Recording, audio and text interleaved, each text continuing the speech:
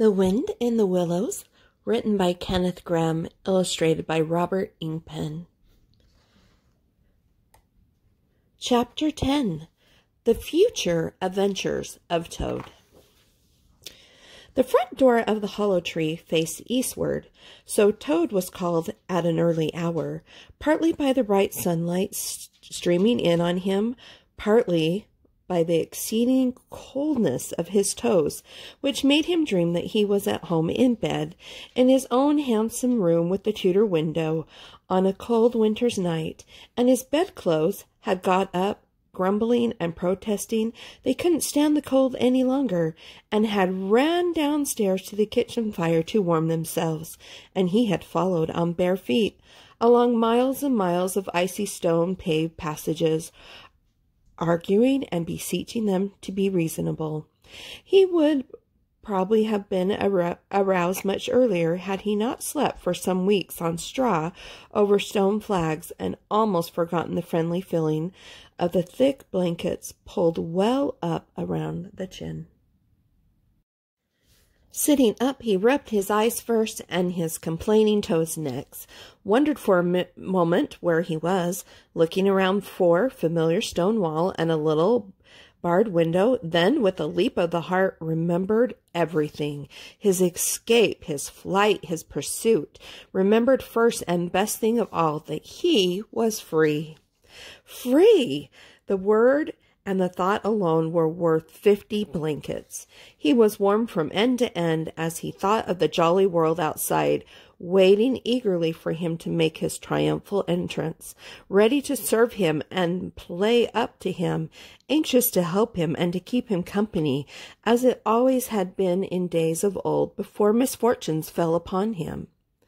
He shook himself and combed the dry leaves out of his hair and with his fingers, and, his toilet complete, marched forth into the comfortable morning sun, cold but confident, hungry but hopeful, all nervous terrors of yesterday dispelled by rest and sleep and frank and hearty sunshine.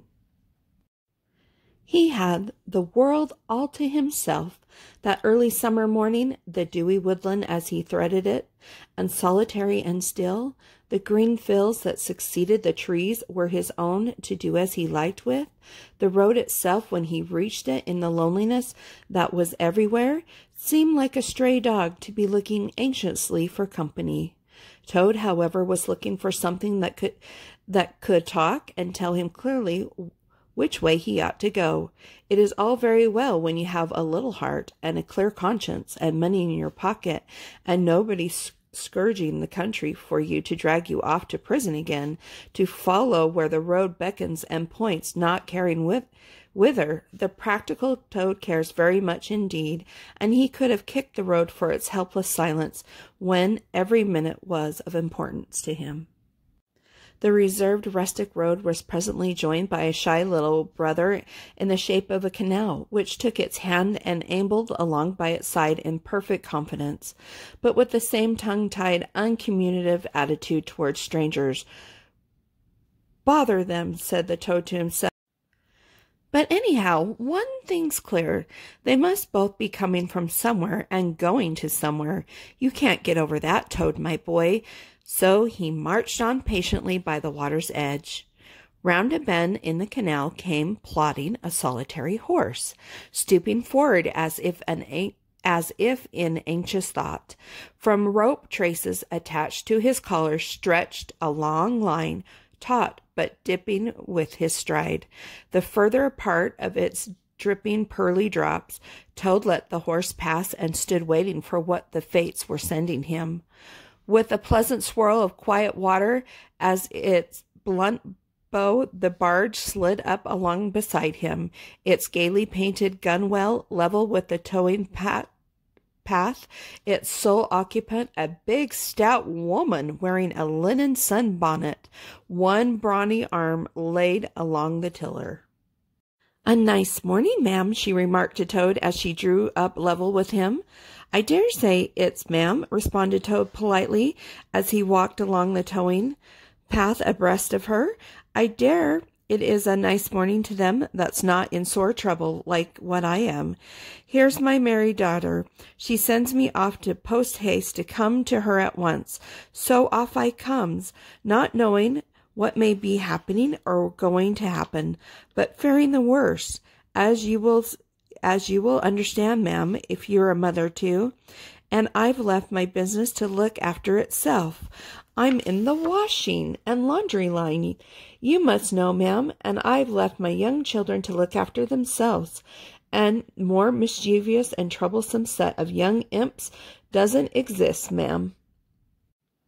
And I've lost all my money and lost my way. As for what may be happening to my married daughter, why, I don't like to think of it, ma'am. Where might your married daughter be living, ma'am? Asked the barge woman. She lives near to the river, ma'am, replied Toad, close to a fine house called Toad Hall. That's somewhere hereabouts in these parts. Perhaps you may have heard of it. Toad Hall? Why, I'm going that way myself, replied the barge woman. This canal joins the river some miles further on, a little above Toad Hall, and then it's an easy walk. You can come along in my barge with me, and I'll give you a lift.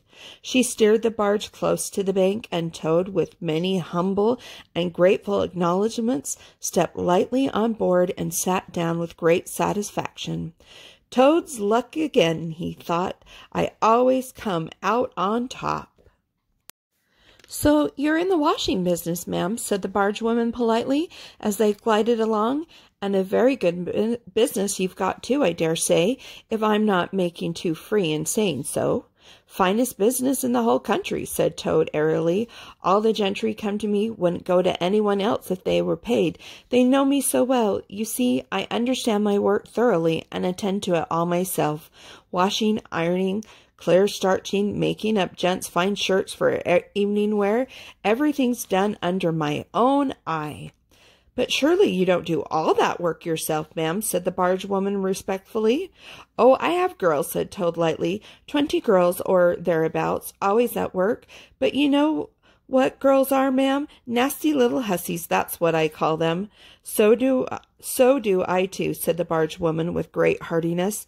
But I dare say you see yours two rights, the idle trollops. And are you very fond of washing? I love it, said Toad. I simply dote on it. Never so happy as when I've got both arms in the washtub. But then it comes so easy to me. No trouble at all. A real pleasure, I assure you, ma'am. What a bit of luck meeting you, observed the barge woman thoughtfully. A regular piece of good fortune for both of us. Why, what do you mean? Asked Toad nervously.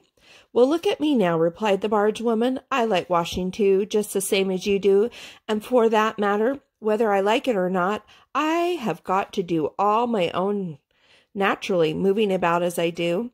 Now my husband, he's such a fellow for shrieking his work and leaving the barge to me, that never a moment do I get for seeing to my own affairs.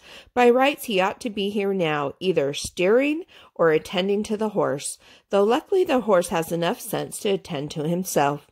Instead of which he's gone off with the dog to see if they can't pick up a rabbit for dinner somewhere. Says he'll catch up at the next lock. Well, that's as may be. I don't trust him once he gets off with that dog, who's worse than he is. But meantime, how am I to get on with my washing? Oh, never mind about the washing, said Toad, not liking the subject. Try and fix your mind on that rabbit.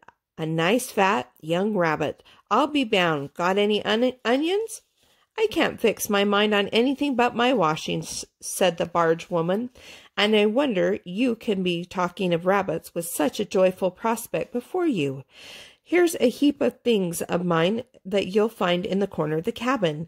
If you'll just take one or two of the most necessary sort, I won't venture to describe them to a lady like you, but you'll recognize them at a glance and put them through the washtub as we go along.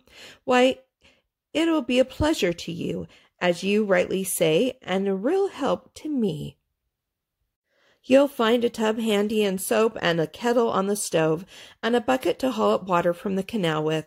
Then I shall know you're enjoying yourself instead of sitting here idle, looking at the scenery and yawning your head off." "Here, you let me steer," said Toad, now thoroughly frightened, "and then you can get on with your washing your own way. I might spoil your things, or not do them as you like. I'm more used to gentleman things myself. It's my special line." "Let you steer," replied the barge woman, laughing. "It takes some practice to steer a barge properly. Besides, it's dull work, and I want you to be happy. No, you shall do the washing you are so fond of, and I'll stick to the steering that I understand. Don't try and deprive me of the pleasure of giving you a treat." Toad was fairly concerned. He looked for escape this way and that, saw that he was too far from the bank for a flying leap, and sullenly resigned himself to his fate. "If it comes to that," he thought in desperation, "I suppose any fool can wash." He fetched tubs, soap, and other necessities from the cabin, selected a few garments at random, tried to recollect what he had seen in a casual glance through the laundry windows, and set to. A long half-hour passed, and every minute of it saw Toad getting crosser and crosser. Nothing that he could do to the things seemed to please them or do them good. He tried coaxing, he tried slapping, he tried punching. They smiled back at him out of the tub unconverted, happy in their own original sin. Once or twice he looked nervously over his shoulder at the barge woman, but she appeared to be gazing out in front of her, absorbed in her steering. His back ached badly, and he noticed with dismay that his paws were beginning to get all crinkly. Now Toad was very proud of his paws. He muttered under his breath words that should never pass the lips of either washerwoman or Toads, and lost the soap for the 50th time. A burst of laughter made him straighten himself and look around. The barge woman was leaning back and laughing unrestrainedly, till the tears ran down her cheeks. "I've been watching you all the time," she gasped. "I thought you must be a humbug all along, for the conceited way you talked. Pretty washerwoman you are. Never washed so much as a dishcloth in your life, I lay." "You common, low, fat barge woman," he shouted. "Don't you dare talk to your betters like that. Washerwoman indeed. I would have you know that I am a Toad, a very well-respected, distinguished Toad. I may be under a bit of a cloud at present, but I will not be laughed at by a barge woman." The woman moved nearer to him and peered under his bonnet keenly and closely. "Why, so you are," she cried. "Well, I never! A horrid, nasty, crawly Toad, and in my nice clean barge, too. Now that is a thing that I will not have." She relinquished the tiller for a moment. One big moton arm shot out and caught Toad by a foreleg, while the other gripped him fast by a hind leg. Then the world turned suddenly upside down. The barge seemed to be filled lightly across the sky. The wind whistled in his ears, and Toad found himself flying through the air, revolving rapidly as he went. The water, when he eventually reached it, with a loud splash, proved quite cold enough for his taste, though its chill was not significant to quell his proud spirit or slack the heat of his furious temper. He rose to the surface spluttering, and when he wiped the duckweed out of his eyes, the first thing he saw was the fat barge woman looking back at him over the stern of the retreating barge and laughing, and he vowed as he coughed and choked to be even with her. He struck out for the shore, but the cotton gown greatly impeded his efforts, and when at length he touched land, he found it hard to climb up the steep banks unassisted. He had to take a minute or two's rest to recover his breath. Then, gathering his wet skirts well over his arms, he started to run after the barge as fast as his legs could carry him, wild with indignation, thirsting for revenge. The barge woman was still laughing when he drew up level with her. "Put yourself through your mangle, washerwoman," she called out, "and iron your face and crimp it, and you'll pass for quite a decent-looking Toad." Toad never paused to reply. Solid revenge was what he wanted, not cheap, windy verbal triumphs, though he had a thing or two in his mind that he would have liked to say. He saw what he wanted ahead of him. Running swiftly on, he overtook the horse, unfastened the tow rope, and cast off, jumped lightly on the horse's back, and urged it to a gallop by kicking it vigorously in the sides. He steered for the open country, abandoning the tow path, and swinging his steed down a rusty lane. Once he looked back and saw that the barge had run aground on the other side of the canal, and the barge woman was gesticulating wildly and shouting, "Stop! Stop! Stop!" "I've heard that song before," said the toad, laughing as he continued to spur his steed onward in its wild career. The barge horse was not capable of any very sustainable effort, and its gallop soon subsided into a trot, and its trot into an easy walk. But Toad was quite content with this, knowing that he at any rate was moving, and the barge was not. He had quite recovered his temper now that he had done something he thought really clever, and he was satisfied to jog along quietly in the sun, steering his horse along byways and bridle paths, and trying to forget how very long it was since he had a square meal, till the canal had been left very far behind him. He had traveled some miles, his horse and he was feeling drowsy in the hot sunshine, when the horse stopped, lowered his head, and began to nibble the grass, and Toad, waking up, just saved himself from falling off by an effort. He had looked about him and found he was on a wide common, dotted with patches of grouse and bramble as far as he could see. Near him stood a dingy gypsy caravan, and beside it a man was sitting on a bucket turned upside down, very busy smoking and staring into the wide world. A fire of sticks was burning nearby, and over the fire hung an iron pot. And out of the pot came forth bubbling and gurgling and a very suggestive steaminess. Also smells, a warm, rich, and varied smells that twined and twisted and withered themselves at last into one complete, voluptuous, perfect smell that seemed like the very soul of nature, taking form and appearing to her children, a true goddess, a mother of solace and comfort. Toad now knew well that he had not been really hungry before. What he had felt earlier in the day had been a mere trifling qualm. This was the real thing at last, and no mistake, and it would have to be dealt with speedily, too, or there would be trouble for somebody or something. He looked the gypsy over carefully, wondering vaguely whether it would be easier to fight him or cudgel him. So there he sat and sniffed and looked at the gypsy, and the gypsy sat and smoked and looked at him. Presently the gypsy took his pipe out of his mouth and remarked in a careless way, "Want to sell that there horse of yours?" Toad was completely taken back. He did not know that gypsies were very fond of horse dealings, and never missed an opportunity, and he had not reflected that caravans were always on the move and took a great deal of drawing. It had not occurred to him to turn the horse into cash, but the gypsy's suggestion seemed to soothe the way towards the two things he wanted so badly: ready money and a solid breakfast. "What?" he said. "Me sell this beautiful young horse of mine? Oh, no, it's out of the question. Who's going to take the washing home to my customers every week? Besides, I'm too fond of him, and he simply dotes on me." "Try and love a donkey," suggests the gypsy. "Some people do."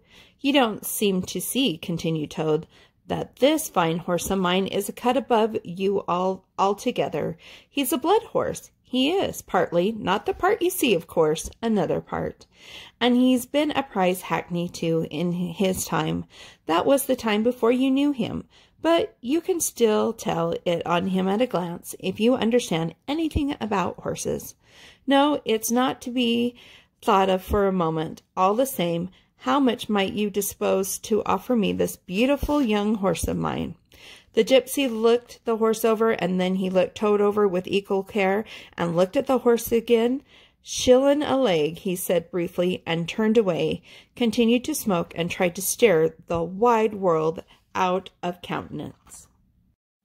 "A shilling a leg?" cried Toad. "If you please, I must take a little time to work that out and see just what it comes to." He climbed down off the horse and left it to graze, and sat down by the gypsy and did sums on his fingers. And at last he said, "A shilling a leg? Why, that comes to exactly 4 shillings and no more. Oh, no, I could not think to accept 4 shillings for this beautiful young horse of mine." "Well," said the gypsy, "I tell you what I will do. I'll make it 5 shillings, and that's 3 and 6 pence more than the animal's worth. And that's my last word." Then Toad sat and pondered long and deeply, for he was hungry and quite penniless, and still some way, he knew not how far, from home, and enemies might still be looking for him.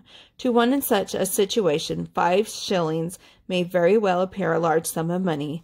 On the other hand, it did not seem very much to get for a horse, but then again the horse hadn't cost him anything, so whatever he got was all clear profit. At last he said firmly, "Look here, gypsy, I tell you what we will do, and this will be my last word. You shall hand me over 6 shillings and 6 pence, cash down, and further in addition thereto, you shall give me as much breakfast as I could possibly eat, at one sitting, of course, out of that iron pot of yours that keeps sending forth such delicious and exciting smells. In turn, I will make over to you my spirited young horse with all the beautiful harness and trappings that are on him, freely thrown in. If that's not good enough for you, so say, and I'll be getting on. I know a man near here who wanted this horse of mine for years." The gypsy grumbled frightfully and declared if he did a few more deals of that sort he'd be ruined, but in the end he lugged a dirty canvas bag out of the depths of his trouser pocket and counted out 6 shillings and 6 pence into Toad's paw. Then he disappeared into the caravan for an instant and returned with a large iron pot and a knife, fork, and spoon. He tilted up the pot, and the glorious steam of the hot, rich stew gurgled into the plate. It was indeed the most beautiful stew in the world, being made of partridges and pheasants and chickens and hares and rabbits and peahens and guinea fowl and 1 or 2 other things. Toad took the plate on his lap, almost crying, and stuffed and stuffed and stuffed and kept asking for more, and the gypsy never grudged it him. He thought that he had never eaten so good of a breakfast in all his life. Then the Toad had taken as much stew on board as he thought he could possibly hold. He got up and said goodbye to the gypsy and took an affectionate farewell of the horse, and the gypsy, who knew the riverside well, gave him directions which way to go, and set him forth on his travels again in the best possible spirits. He was indeed a very different Toad from the animal of an hour ago. The sun was shining brightly. His wet clothes were quite dry again. He had money in his pocket once more. He was nearing home and friends and safety. And most and best of all, he had had a substantial meal, hot and nourishing, and felt big and strong and careless and self-confident. He tramped along gaily. He thought of his adventures and escapes, and how, when things seemed at their worst, he had always managed to find a way out, and his pride and conceit began to swell with him. "Ho, ho," he said to himself, as he marched along with his chin in the air. "What a clever Toad I am! There is surely no animal equal to me of cleverness in the whole world. My enemies shut me up in prison, encircled by sentries, watched night and day by warders. I walk out through them all by sheer ability, coupled with courage. They pursue me with engine and policemen and revolvers. I snap my fingers at them and vanish laughing into space. I am, unfortunately, thrown into a canal by a woman fat of body and evil-minded. What of it? I swim ashore, I seize her horse, I ride off in triumph, and I sell the horse for a whole pocketful of money and an excellent breakfast. Ho, ho, I am the Toad, the handsome, the popular, the successful Toad." He got so puffed up with conceit that he made up a song as he walked in praise of himself, and sang it at the top of his voice, though there was no one to hear it but him. It was perhaps the most conceited song that any animal ever composed. The world has held great heroes, as history books have shown, but never a name to go down to fame compared with that of Toad. The clever men at Oxford know all there is to be known, but they none of them know one half as much as intelligent Mr. Toad. The animals sat in the ark and cried, their tears in torrent flowed. Who was it said, "There's land ahead"? Encouraging Mr. Toad. The army all saluted as they marched along the road. Was it the kings or Kitcheners? No, it was Mr. Toad. The queen and her ladies in waiting sat at the window and sewed. She cried, "Look, who's that handsome man?" They answered, Mr. Toad. There is a great deal more of the same sort, but too dreadfully conceited to be written down. These are some of the milder verses. He sang as he walked, and he walked as he sang, and got more inflated every minute. But his pride was shortly to have a severe fall. After some miles of country lanes, he reached the high road, and as he turned into it and glanced along its white length, he saw approaching him a speck that turned into a dot, and then into a blob, and then into something very familiar, and a double note of warning, only too well known, fell on his delighted ears. "This is something like," said the excited Toad. "This is real life again. This is once more the great world from which I have been missed so long. I will hail them, my brothers of the will, and pitch them a yarn of the sort that has been so successful hitherto, and they will give me a lift, of course, and then I will talk to them some more, and perhaps with luck it may even end up in my driving up to Toad Hall in a motor car. That will be one in the eye for Badger." He stepped confidently out into the road to hail the motor car, which came along at an easy pace, slowing down as it neared the lane. Then suddenly he became very pale. His heart turned to water, his knees shook and yielded under him, and he doubled up and collapsed with a sickening pain in his interior. And, well he might, the unhappy animal, for the approaching car was the very one he had stolen out of the yard of the Red Lion Hotel on that fatal day when all his troubles began. And the people in it were the very same people he had sat and watched at luncheon in the coffee room. He sank down in his shabby, miserable heap in the road, murmuring to himself in despair, "It's all up. It's all over now. Chains and policemen again. Prison again. Dry bread and water again. Oh, what a fool I've been. What did I want to go strutting about the country for, singing conceited songs and hailing people in broad day on the high road, instead of hiding till nightfall and slipping home quietly by back ways? Oh, hapless Toad! Oh, ill-fated animal!" The terrible motor car drew slowly nearer and nearer, till at last he heard it stopped just short of him. Two gentlemen got out and walked around the terrible heap of crumbling misery lying in the road, and one said to the other, "Oh dear, this is very sad. Here is a poor old thing, a washerwoman apparently, who has fainted in the road. Perhaps she is overcome by the heat. Poor creature! Or possibly she has not had any food today. Let us lift her into the car and take her to the nearest village, where doubtless she has friends." They tenderly lifted Toad into the motor car and propped him up with soft cushions and proceeded on their way. When Toad heard them talk in so kind and sympathetic way, and knew that he was not recognized, his courage began to revive, and he cautiously opened first one eye and then the other. "Look," said one of the gentlemen, "she is better already. The fresh air is doing her good. How do you feel now, ma'am?"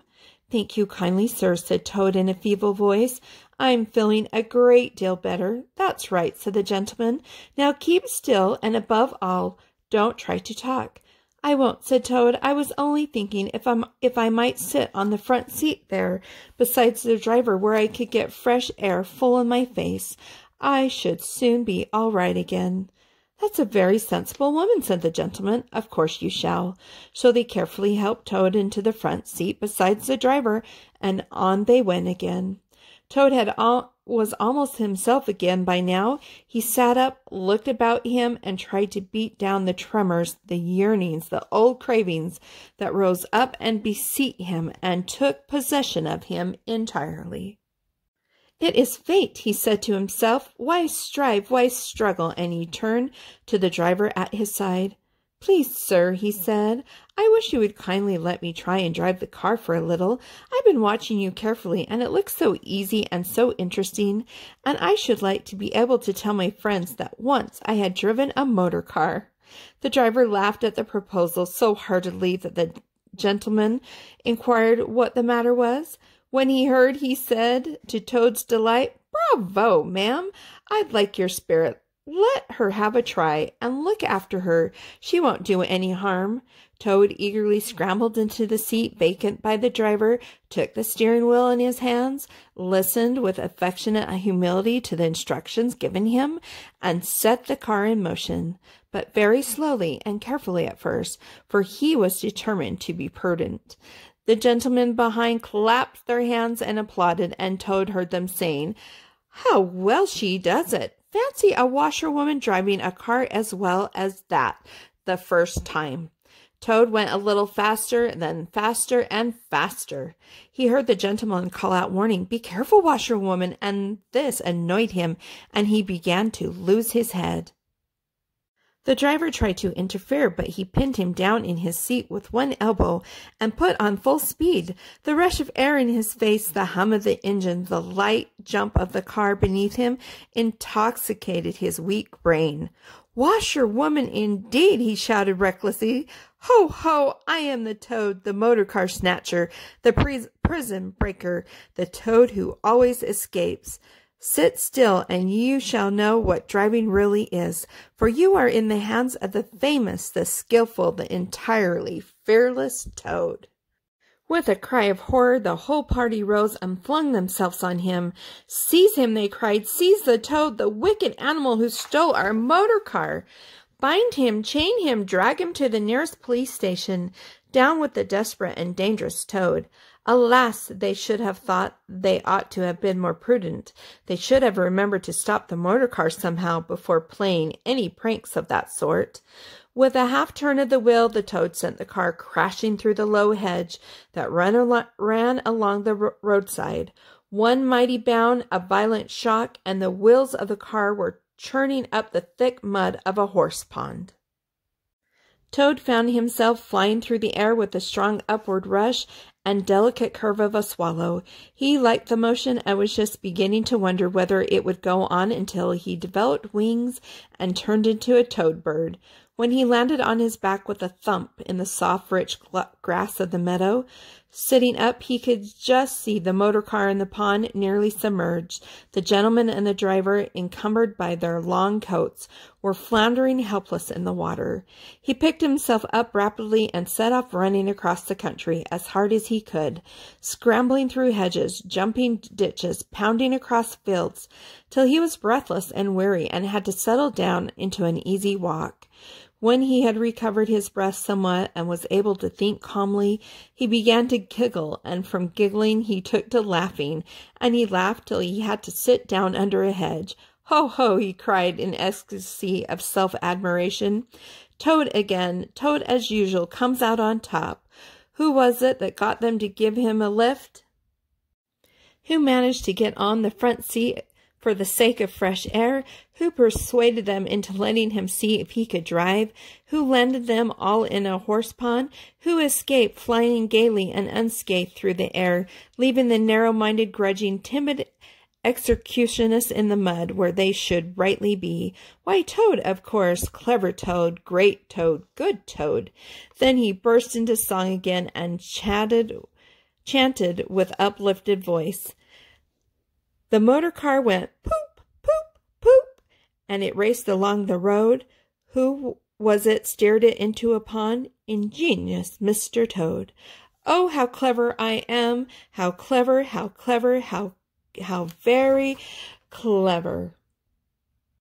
A slight noise at a distance behind him made him turn his head and look.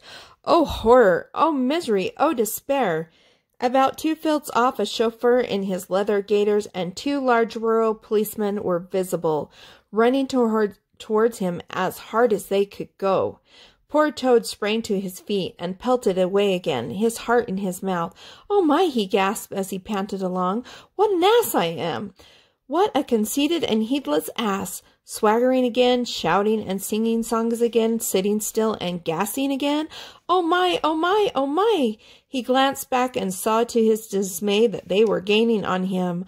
On he ran desperately, but kept looking back and saw that they were still gained steadily.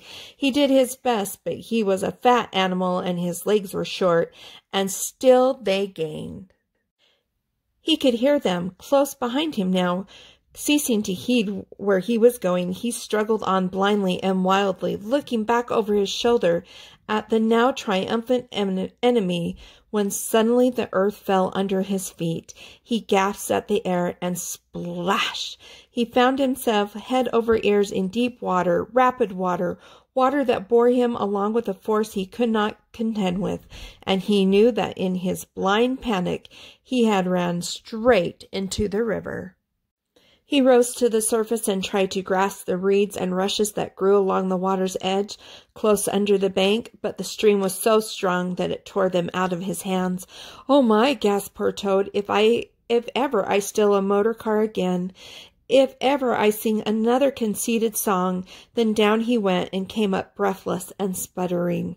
Presently he saw he was approaching a big, dark hole in the bank, just above his head, and as the stream bore him past, he reached up with a paw and caught hold of the edge and held on. Then slowly and with difficulty he drew himself up out of the water, till at last he was able to rest his elbows on the edge of the hole. There he remained for some minutes, puffing and panting, for he was quite exhausted. As he sighed and blew and stared before him into the dark hole, some bright small thing shone and twinkled in its depths, moving towards him. As it approached, a face grew up gradually around it, and it was a familiar face, brown and small with whiskers, grave and round with neat ears and silky hair. It was the water rat.